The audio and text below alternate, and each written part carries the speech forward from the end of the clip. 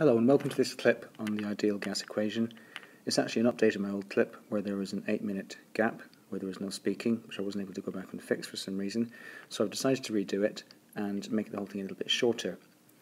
In addition, I've added an extra section on how to spot errors in experimental techniques using PV equals nRT that will enable you to see what part of the PV equals nRT equation a certain mistake in a procedural error might affect the most, and what effect it might have on the final answer. So the stuff we'll go through is the basis of ideal gas behavior, some of the assumptions that we make when assuming ideal gas behavior, and the components of the equation, how to rearrange it, including the units, and how to spot when to use the equation in a typical worked exam question. And the clip is assuming that you are already competent and comfortable in the use of moles equals mass over MR or moles equals mass over molar mass. So there are a few assumptions that we make about how most gas particles behave in a gas sample most of the time. Obviously we can't look at every single gas particle that are present in a given sample, so we have to make an assumption that there are certain things that most of them do, so we can apply these things mathematically, these ideas mathematically, and then calculate and try and work out what the gas is likely to do under certain conditions. By and large, we've found that our use of PV equals nRT has allowed us to engineer machines and devices that rely on gas pressure changes such as internal combustion engines very effectively, so there's plenty of evidence to suggest that we're in the right ballpark, even though we have to concede and accept that some of the gas particles within our sample might not be behaving in an ideal manner. For instance, we assume that particles are spherical, they travel in straight lines and are not subject to intermolecular forces. So you can see in the two pictures that there's actually an acceptance that gas particles actually behave in a different way to the ideal gas behavior model, but our calculations are based on the ideal gas behavior model to keep things simple and workable. We also assume that particles have greater kinetic energy at higher temperatures or pressures. Collisions are elastic, meaning no energy loss on collision. The size of the particles is negligible and their motion is random. So real gas behavior might look a little bit more like the animation in the bottom right. It might not be perfect, but you can see that there's changes in the speed of the particles. They do have random motion, but there isn't necessarily elastic collisions. There's definite loss of energy when some particles collide with each other in certain orientations. This makes it quite difficult to calculate precisely what the gas is going to do, so we tend to assume that this isn't what happens because it's not ideal behavior.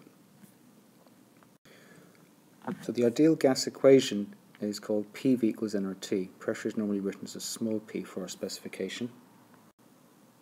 The pressure is normally given in pascals. The temperature is in kelvins. The volume is in meters cubed. And the standard gas constant that we use for our specification is 8.314 joules per mole to the minus 1 per Kelvin to the minus 1. What that means is it takes 8.314 joules of energy to raise 1 mole of gas by 1 Kelvin of temperature. It's vital that these units are actually used because this is what the ideal gas equation requires us to do. So let's look at some unit conversions. To convert centimeters cubed to meters cubed, you multiply times 10 to the minus 6. To convert decimeters cubed to meters cubed, you multiply times 10 to the minus 3, or divide by 1,000.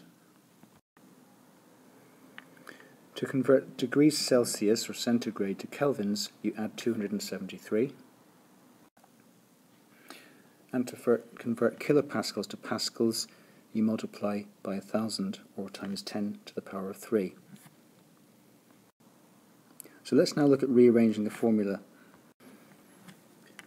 So there are your 4 rearrangements, and there's a little tip to bear in mind when you're rearranging an equation that has 5 components instead of 3. So a 5-component equation doesn't go into a triangle quite as easily. You can make the 5-component expression into a three-component expression.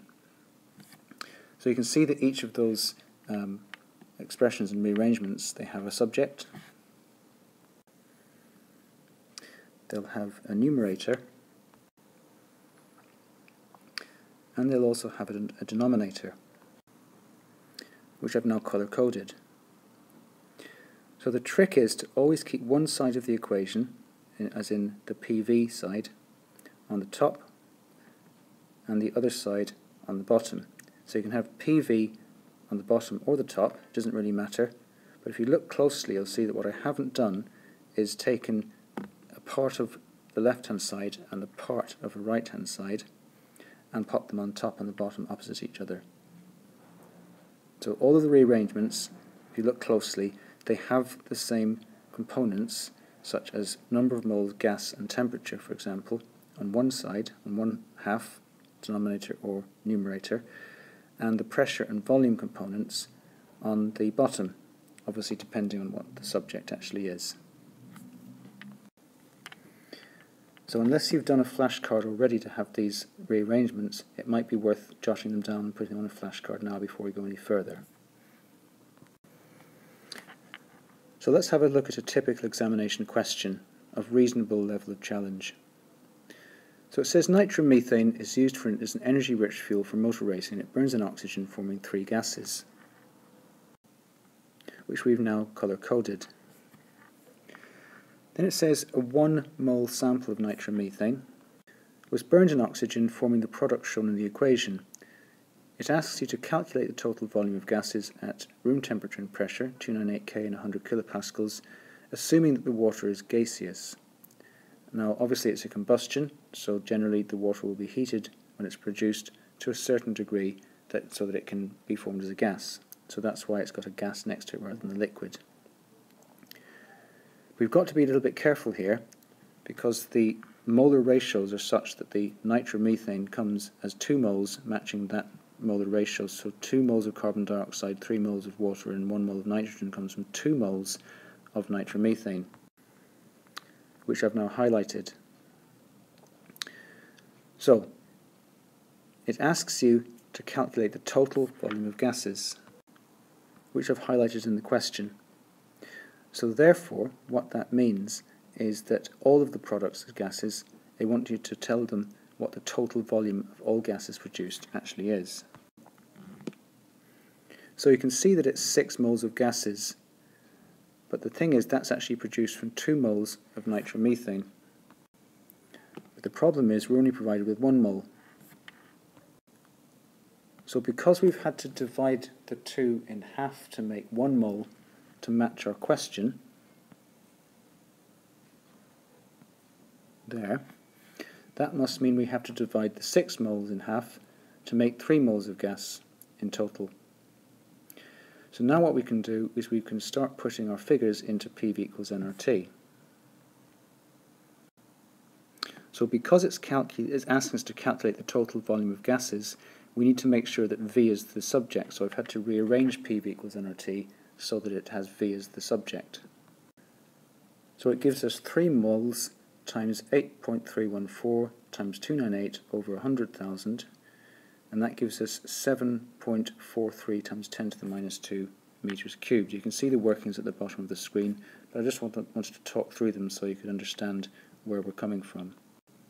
So I've labelled up the V equals nRT over P rearrangement, and I've also asked you to make a note of the unit conversions each time. Okay, then it says the combination reaction is very exothermic. It reaches a temperature of 1000 Kelvin. Determine the total volume of gases when the temperature is raised to 1000 Kelvin at a constant pressure. So this time we want the same answer, but what it would be at a higher temperature. So we've got to scale 298 up to 1000.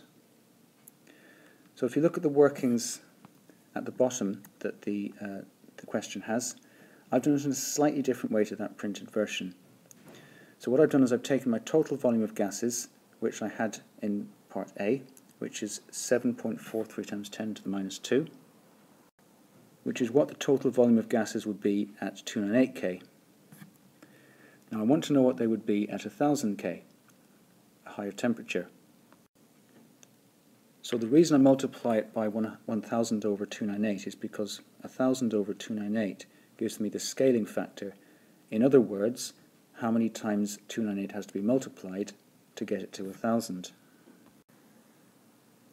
If we plug those numbers into our calculator, it indeed gives us the same answer as the one printed at the bottom, which is 0.249 meters cubed.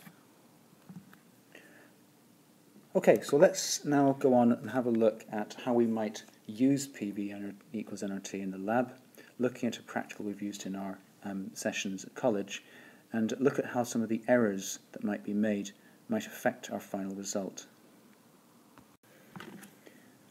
So this represents what we used here at college, and basically we used ethanol. So our volatile unknown is ethanol, and obviously it's added as a liquid, and as you can see clearly it's put into boiling water or boiling water bath, and that allows the liquid to evaporate. So we get C2H5OH as a gas. So we weigh the apparatus before and after addition of the ethanol to obtain the mass of the ethanol by difference. At the start, when we've added the ethanol and we put the aluminium foil across the top of the conical flask, we introduce a small pinhole. We have the aluminium foil held in place by a piece of rubber band, and the pinhole allows the excess ethanol vapor to vent. So we're only interested in the vapor within the flask. So once this pinhole has been introduced, we can then clamp our assembly, like it shows in the main diagram, and heat it until the water gently starts to boil. So what we're trying to do is make the ethanol evaporate. So the little squiggly arrows on the main diagram are a rather lame attempt to show the ethanol vapor coming off the little pool of ethanol that you can see clearly labelled as a volatile unknown. So essentially the ethanol vapor then fills the internal volume of your conical flask. So we can start collecting pieces of data now that will allow us to use PV equals nRT. So if we know that the pressure at sea level of atmospheric pressure is 100,000 pascals, the volume can be the measured internal volume of the flask in meters cubed. This can be obtained by filling the flask after the experiment with water right up to the brim and pouring this amount of water into another measuring cylinder and checking what volume it adds up to. Careful not to spill any. The thermometer reading that you get at the end of the experiment is converted to Kelvin by adding 273 like we covered earlier. So we need to work out the number of moles of ethanol vapor that we have. Why do we need the number of moles of ethanol vapor? So once we've worked out the number of moles, we can then work out the mass of the ethanol, which, if I can refer you to the top right hand corner of the screen, is obtained by weighing the apparatus before and after the addition of the ethanol. So that gives us the mass. We can use PV equals nRT, or N equals PV over RT, to work out the moles, and we can check the MR. It should get quite close to 46.0 grams per mole to the minus 1. And what makes quite a useful discussion is if you do this in reality and actually don't get 46.0 grams per mole to the minus 1, you can work your way back through the calculation and try and work out if any experimental errors actually might have affected that. So for example, if let's say the volume of water that you measured as being inside the conical flask, when I transferred it and I demonstrated it in front of my group, I spilt a little bit. So that would have meant that V, in the bottom right hand corner, goes down. So if the volume of the container that I'm measuring, I measure it as a little bit less because I spilt some of the water, then that means the smaller numerator is being divided by the same size denominator. So RT stays the same, PV goes down. That means the number of moles also goes down. That then means the number of moles as the denominator of MR equals mass over moles also goes down. That now means that the same mass is being divided by a smaller number, so your MR goes up. And what I found when I actually did that in reality in front of one of my classes is we got around 91 grams per mole. A massive increase. So obviously that's incorrect. It's more than double the actual MR. But what we were able to do was to work out the error. So in doing so, we were able to make a positive out of a negative. This is something that they'll expect you to be able to do in a paper. They'll introduce a theoretical practical, and they'll then explain to you that a mistake was made in that practical, and you'll have to work through the calculation that you get from the practical to see if you can deduce whereabouts that mistake might have had an effect. In other words, will it make your final value bigger or smaller than what you were hoping to get? Okay, so hopefully this has been a fairly useful clip to take you through the basics of PV equals nRT and some of the ways we can look at the errors in classroom practicals using a PV equals nRT type practical as an example. Obviously, if you've got any questions, please don't hesitate to email your teacher, or maybe come and speak to them in college, or pop into a subject extension to have a chat to one of us. So in the meantime, thanks for your time, thanks for listening, and see you soon.